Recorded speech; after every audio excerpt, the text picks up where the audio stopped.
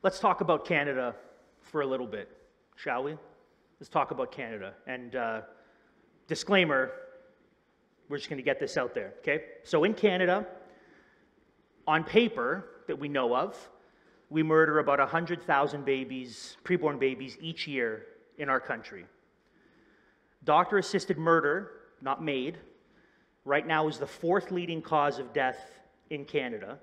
And if you look at the graph, the percentage is increasing year over year, and the number's increasing year over year. We legislate and protect and pay for, with our tax dollars, the sterilization and the castration of boys and girls, and we call it health care. We call it gender-affirming care. The state openly steals from us in order to fund its many godless agendas. Bill C-4, which I'm sure you're familiar with because Pastor Steve has been faithful in preaching on biblical sexuality every year, is a piece of legislation that basically calls what we believe myth and says that if we try to call someone to turn from a life of sexual sin to obey God, that we could get in trouble and maybe go to jail for it. So that's law in Canada. Bill C-63 and Bill C-367, which are currently being debated in Parliament, will also legislate a kind of hate speech, which again will get us in trouble simply for saying this is how God has designed and defined marriage, sexuality, according to His Word. Christianity in Canada is declining in both number and institutions. The number of churches, the number of professing Christians, that number has been decreasing steadily for the last number of years. Open hatred of Christians is normal and actually protected. There are bubble zones around libraries that engage in drag story hours where if you're within a certain distance, you can get in trouble for being there. There are certain cities that have adopted that kind of policy. Our economy seems to be heading toward complete collapse as we spend significantly more than we make as a country, and roughly half of everything our country produces goes toward paying the debt that we have, which is terribly irresponsible and cuts right against God's economic policy and the way that He has decreed that we should handle our finances. Our institutions, all of them, education, healthcare, business, media, entertainment, all of them have gone completely woke and have utterly abandoned any vestige of a Christian nation that we once had and have instead embraced a godless, satanic ideology for life and for flourishing. So I think it's fitting to use words like chaos, calamity, and devastation to describe the present state of our country. I don't think that's an exaggeration. I don't think that's hyperbolic. I think it's fair to say that Canada is in quite the mess. Socially, economically, spiritually, it's in a bad place. Now, it's easy, even as I've listed some of those things off, maybe there are some of you that begin to feel the anxiety or the worry start to rise up. Yeah, Andrew, that's right. I'm worried about my job, worried about the financial stability of my family. I'm worried about the cost of proclaiming Christ and what it might mean in my workplace, losing my job. What if HR comes for me if I don't bow before the rainbow? So it's easy to hear all of that and to feel anxiety and worry start to well up within us. I can understand why we would grow anxious, why we might grow more into despair as we think about what's going on in our country. And this is why it is essential for us to ground our lives firmly upon the Word of God. That the foundation of God's Word, what He has revealed about Himself, about us, about creation, about life, about sin, about the end of things, this must be the foundation upon which we stand. Otherwise, we will get swept up, and we will be discouraged, and we will be afraid, and we will be anxious. We must trust in the eternal Lord, the true and living God, that His purposes are good, that He's very much in control, and that He will do what He said He will do. That in Him alone will we find joy and peace and find the thing that our soul longs for when we are surrounded by calamity and by chaos. So Psalm 93, starting in verse 1. It's a short psalm. That doesn't necessarily mean it's going to be a short sermon. We'll find out. Psalm 93, verse 1. The Lord reigns. Stop there. Let's stop there. The Lord reigns. Now, the psalmist is making a statement of present reality. The Lord reigns. Period. This is a present reality. It's not as if he will reign at some point in the future. It hasn't happened yet. It's not as if he did reign at some point in the past. Now he's taken a little bit of a break off of his throne. The Lord reigns presently, fully. This is the state of God.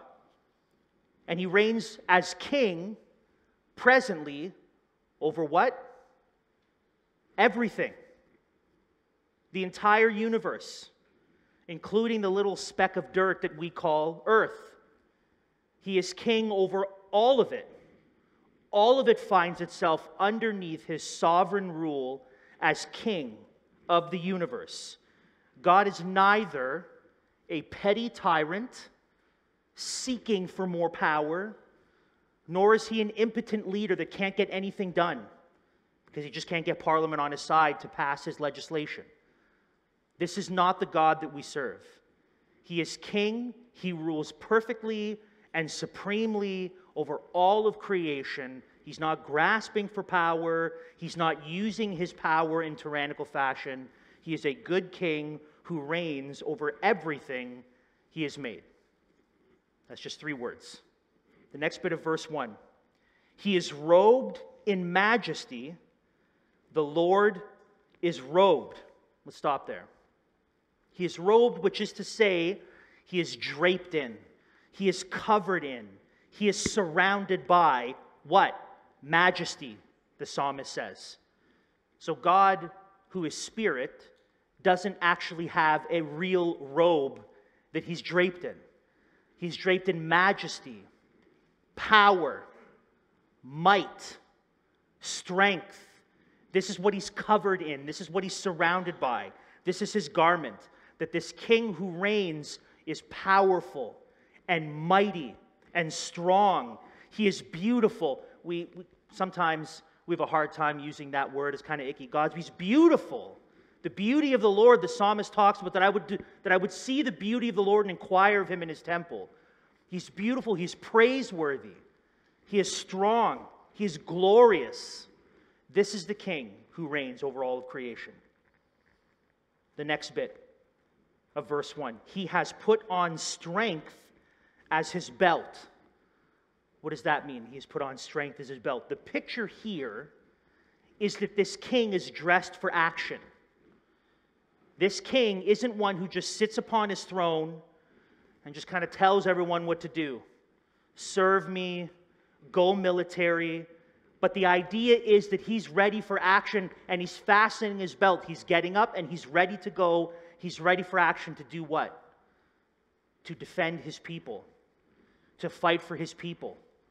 When there is a battle, the king doesn't say, okay, everyone go out in the army. No, the king rises from the throne. I will be out there. I will engage. I will defend my people. He isn't weak or feeble or limited because what he girds himself in is strength. He is strong. He is able. He is powerful. He is mighty, going to action for his people, not just sitting and watching them from a distance, but fastening his belt, ready to defend those in his kingdom.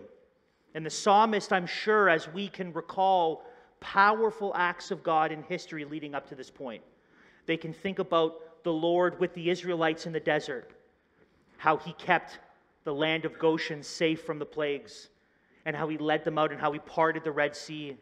You can think about God providentially working through the judges, that he continues to save his people, even when they're in sin. David and his military conquests, and the strength that he was able to operate in because of the Lord's strength. The psalmist has these in mind, I'm sure, when we think about the strength of God, the power of God, who actually fights for his people. That's what it means to say he has put on strength as his belt. He's ready for action. The last little bit of verse 1. We're still in the first verse. Yes, The world is established, it shall never be moved. Now there's a progression in this psalm.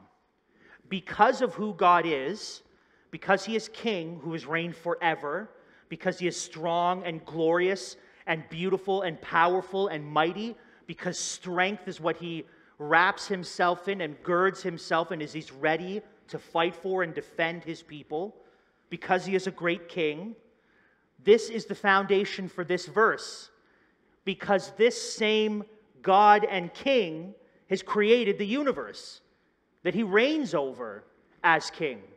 And the idea of the universe being established and never being moved speaks to the permanence of it and the care of it, because it's this God who sustains it.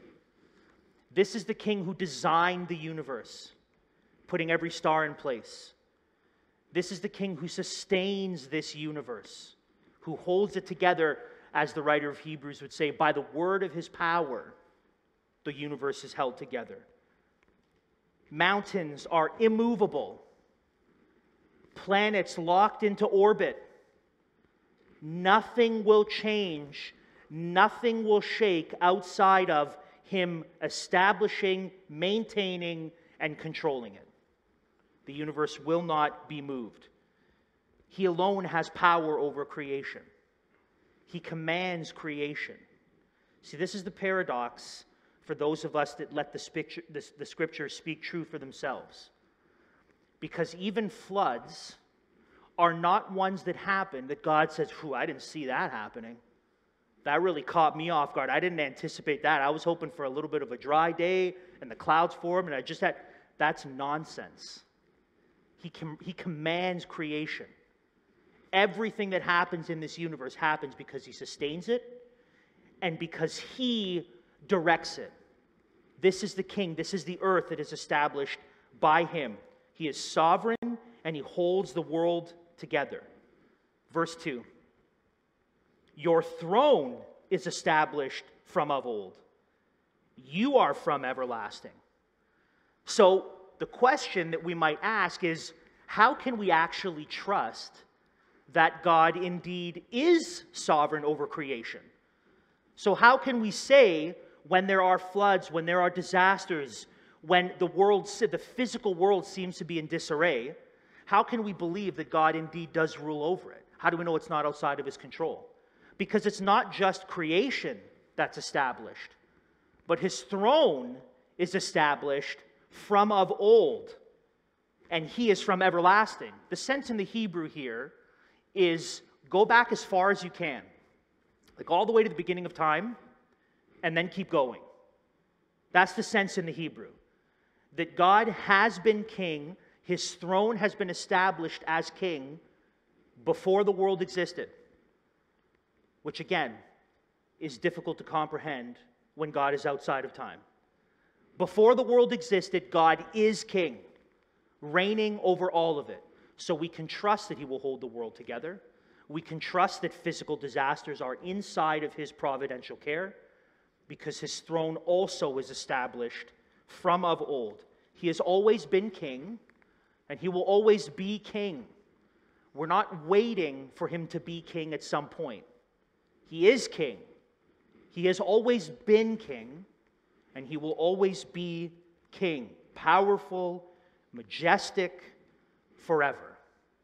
Now, this first part of the psalm here is written to elicit these responses from us, to be confronted with the majesty of this God, so that we would consider that he is powerful, he is strong, he is sovereign, he is mighty, he is great, he holds the universe together, he is king from all eternity past into all eternity future. Upon his throne, robed in majesty, strength is his belt, ready for action, defending his people. We're supposed to see this God for who he is, and we're supposed to be rightly overwhelmed by the majesty of this king, because we're going to see a turn in verse 3. And we're going to see this king now contrasted with physical creation. So verse 3 says this: "The floods have lifted up, O Lord. The floods have lifted up their voice. The floods lift up their roaring. First, what we have here is a picture of creation growing more violent and more dangerous and life-threatening. We're supposed to see here in creation chaos and calamity, that it builds. We're also supposed to see here, if you note, the progression. And maybe you haven't noticed it. Maybe you've read through this psalm before and you just think he's saying the same thing. Yeah, the floods, the floods, the floods. But there's a progression in the language of the floods building. So first we see the floods have lifted up, O Lord. So he just sees them, right? He just sees them. So in the distance, so you're at the beach, and the distance, and you see far off, it looks like the waves are kind of building. It's really far away. You can barely see it. But then it says the floods have lifted up their voice. Oh, now you can hear it. Now as the water's closer, now I can hear the waves. I don't just see them. Now visually they're bigger at this point, but I can hear them because they're closer. And then the floods have lifted up their roaring. So now it's right on top of me. So now it's a flood. Now it's a wave that is so loud, so powerful, that the sound of it actually shakes me. If you've ever been, like I have these memories of being down by the rapids in Niagara Falls, and the water is so fast and so loud you can't even hear yourself speak to someone else. The volume of it, it shakes you. You feel it. This is the progression in the psalm. Look at the water. You just see them in the distance, not a big deal. Then they're closer and you kind of hear them. And then they're right on top of you. And the loudness of it shakes you to your core. The thunderous sound about to crash down upon you, crushing you like an ant, if you're still standing there. If they've come to you at this point, when that water hits you, you're done. You are almost an ant ready to be crushed by this water. So what is a person to do with this? So here we are. The floods are far away. I see them. They're closer. I hear them. Now they're right on top of me. If you're in that situation and you've been standing watching the flood water build, what's a person to do in that situation? Are you going to run? You can't outrun them. You're going to fortify your house with what? You don't have the time or the materials to flood-proof your house. When these waters build and they crash upon you, how can you survive the impending disaster? How will you be able to live through the devastation of the floods that have built and are roaring, and the volume of it is shaking the core of you? We can't. You can't. In that moment, there is nothing you can do. The floods are so great and so loud and so close that you're done for. And the calamity and the chaos is so great that it's right on top of you.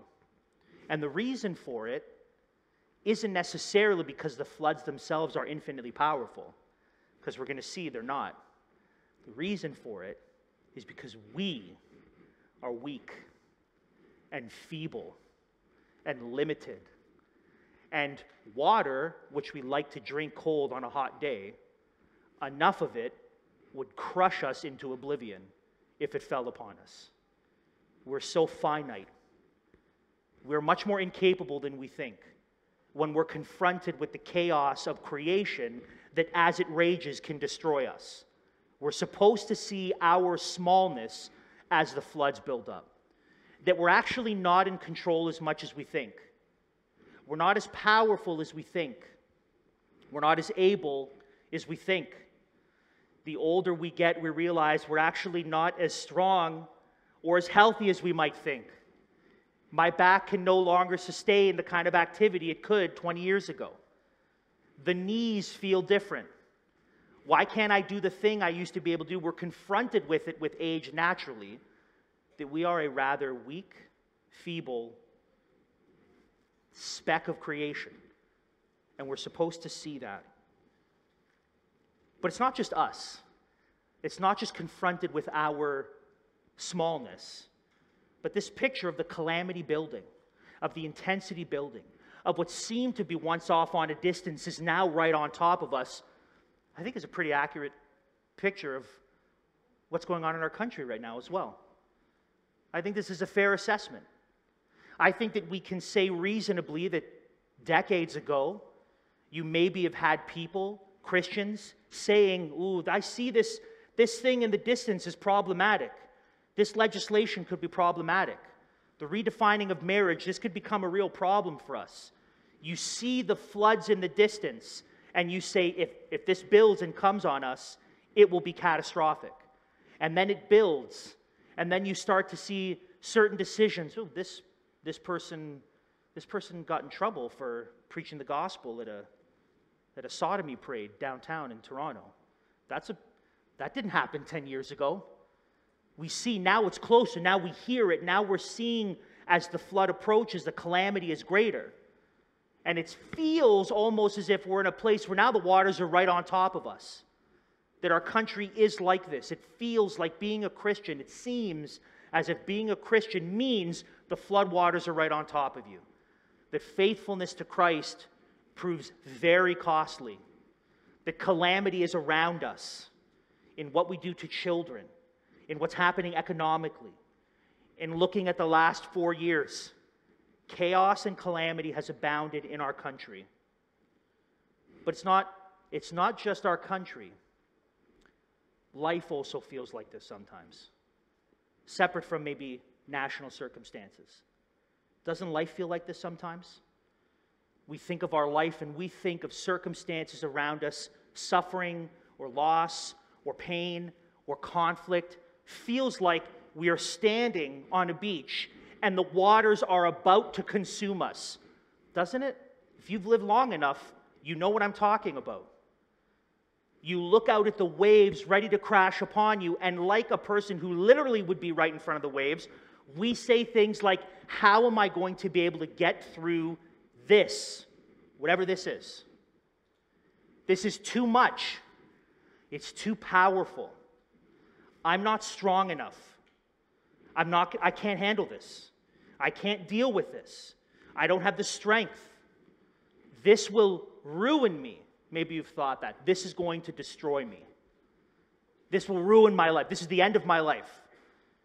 Doesn't life feel like that sometimes? Like the waves are quite literally about to consume us, and we are confronted with our helplessness and our weakness and our limits? Then we come to verse 4. Mightier than the thunders of many waters, mightier than the waves of the sea, the Lord on high is mighty. This is our hope. This is our confession as God's people. As mighty and as life-threatening and as chaotic as the waves are in our country, in my life, it doesn't matter. The Lord on high is mightier. He's more powerful than it. This is why the hymn writer could have said what we sang earlier. When darkness hides his lovely face, I rest on his unchanging grace. In every high and stormy gale, my anchor holds within the veil. His oath, his covenant, his blood support me in the whelming flood. When all around my soul gives way, he then is all my hope and stay. This is the hope we have as Christians. This is what we believe to be true. As powerful as the waves are and the floods are, and they are, as mighty and as loud as they roar, threatening to undo us and destroy us and plunge us into even more chaos and calamity, the Lord, the King that the psalmist was clear to exalt in the first two verses, he is mightier, he is stronger, he is more powerful. Of course he is. He has been on his throne forever.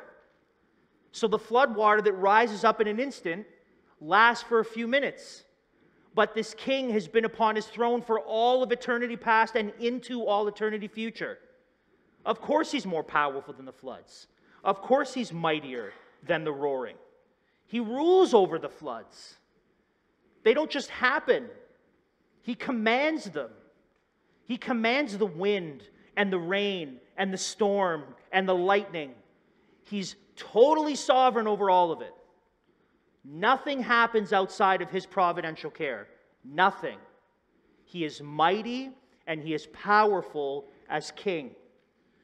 So we don't have to fear the floods and the roaring, or we don't have to fear anti-Christian legislation that seems to threaten our very livelihood and our well-being.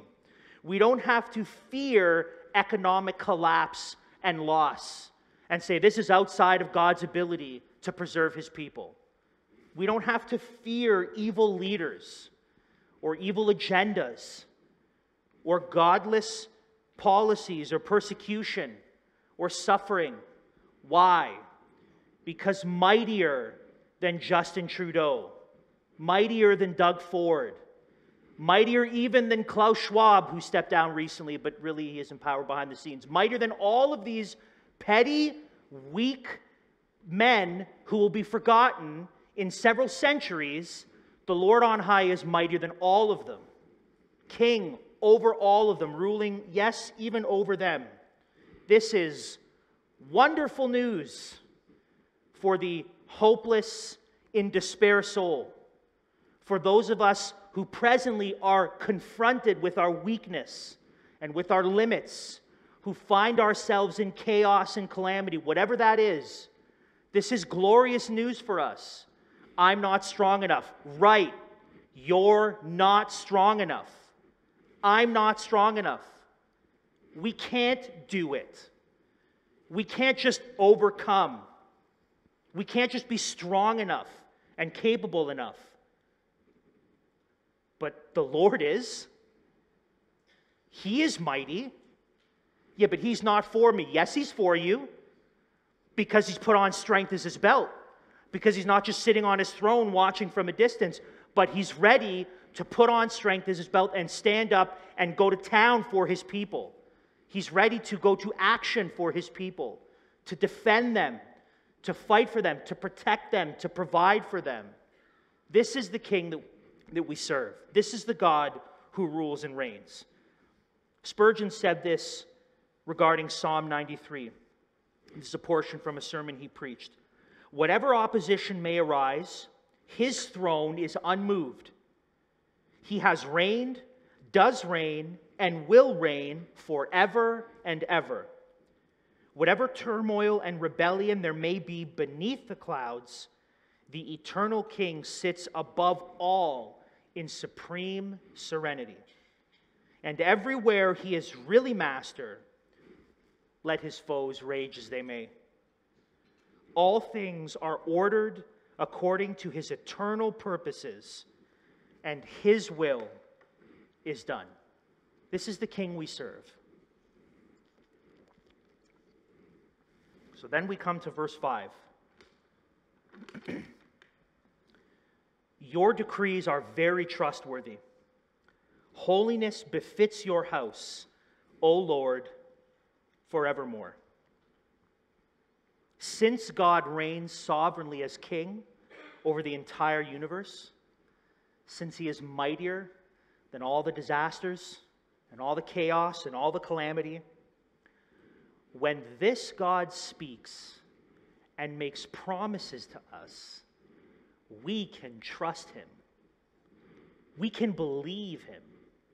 We can take him at his word that he will do what he says he's going to do. Of course his decrees are trustworthy.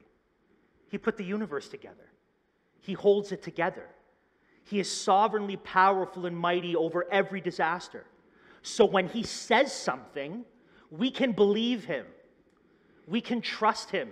He's not lying, nor is he unable to fulfill his promises. We know that he has the power and the ability to fulfill his promises because he holds the whole universe together. And some might be thinking, okay, but how do I hear, Andrew? How do I hear? Is I'm waiting for a word from the Lord? Is he going to speak? No. If you want to hear what God would have to say to you, then pick up your Bible and read it. Oh, but I want to hear it audibly. Then read it out loud. And you will hear some sort of version of the audible voice of God as you read the Scriptures. This is what He has given us in His mercy, His decrees, His laws, His commands. This is how He has chosen to reveal Himself to us. And the writer of Hebrews tells us this. Peter tells us this in 2 Peter, that we understand that God spoke through the prophets, that God spoke through His Son, that His Son commissioned His apostles to record for us the New Testament. This is how God has spoken. Peter refers to the Scriptures as a prophetic message, even more certain than having seen Christ risen from the dead. To Peter, the Scriptures given by God is more certain and is more trustworthy. It is more foundational than even them who saw the risen Lord. This is how the Scriptures elevate themselves. So when God promises something, you can believe Him. Now, we have to figure out sometimes which of those promises are for us and which are not. So there's work to be done. Everyone loves Jeremiah 29:11, except for the verses that come before, which are, you're going in exile, so be faithful. Oh, and you're going to be there for like 80 years. So everyone let's just zero in on verse 11. So we have to figure out, how do we discern what the Lord has indeed promised us? What has He said He will do? But we can believe Him. He is trustworthy.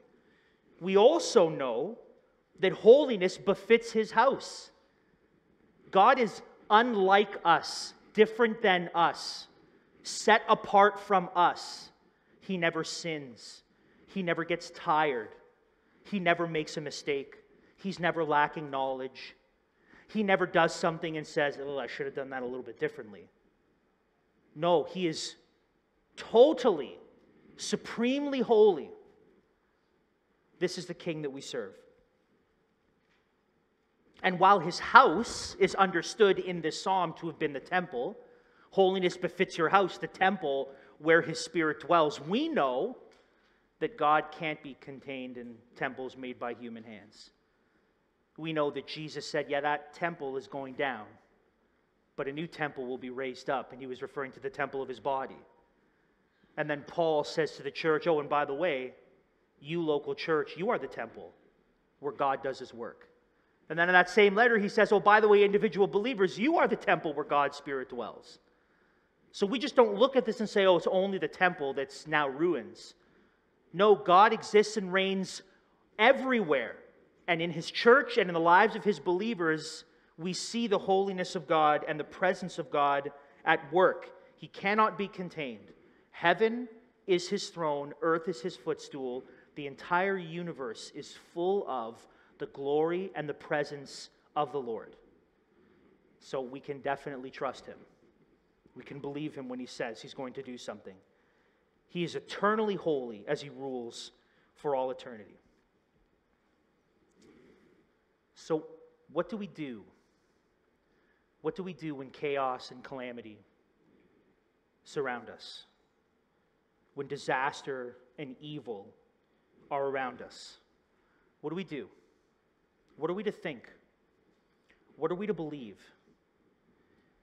And I don't want to gloss over suffering and pain and simply say, doesn't matter, just trust God, everything will be fine, just say the Lord reigns and it'll go away. I've lived long enough to know that's not how it works. So what are we to do? What are we to do when a family member is struck with a terminal illness and we know that they're going to die? And we know that it might be painful, it might not be, but we know that they're going to die soon. What do we do when we lose a child before they're born? Or I can't conceive. What do you do when we lose a job? And it's not just I lost a job, it's a job, it's provision for my family, what will happen to us economically, what will happen financially, what are we going to do? When there is legitimate conflict and separation even within families, and there's now a clear schism between people, what do we do in all these situations when suffering is real? Right? This isn't just about the flood waters in the distance. Oh, as long as I don't go to the beach, I'll be fine. As long as I don't live on the coast, the floods will never hit me. This is about more than the physical floods. This is about what happens in our life when chaos and suffering and calamity hit us. And friends, you know, sometimes when it hits us, it hits us. Sometimes the despair and the grief and the suffering and the pain and the loss are real and long. We know this. What do we do when it appears that persecution is not only growing, but will at some point be as commonplace as anything else? And that appears to be our lot as those who have united with Christ. What do we do as we anticipate the collapse, the further degradation of the systems and institutions in our country that won't look like lots of peace and lots of joy, but maybe the exact opposite of it? What are we to do? What do we do when it looks like evil is winning and the world hates us? What do we do when the floods lift up their roaring? The floods have lifted up their voice. Now the floods have lifted up their roaring. And it appears that it's right on top of us. What are we to do? Well, we are to remember that our King, the Lord Jesus Christ, reigns mighty over all of it. All of it. And he's even given us in his word a picture of Christ himself, sovereign over the floods. In Mark chapter 4, after Jesus tells 4 parables about what the kingdom of God is like, then he shows his disciples what the kingdom of God is like by performing 4 miracles. And one of those miracles is Jesus on the boat, and the waves are building. It's evening on the Sea of Galilee. It's dark. It's dangerous. They're in the middle of the sea. The storm builds up. The disciples are freaking out. They wake Jesus up. Jesus, the boat's in the water, and the water's in the boat. We're going to die. Don't you care? Do something. Do you not care for us? Are you not able to do something? I'm sure we've asked God those questions before. God, don't you care about me? Don't you love me? What about your promises? Can't you fix this? And Jesus stands up and rebukes the wind and the waves. Now, he didn't rebuke the wind and the waves by saying, "Shh, hush, be still. Stop, don't be so." He stands up, and with the same thunderous command that called Lazarus out of the grave, he says to the winds, "Silence!" And it stops. This is our King. This is our King.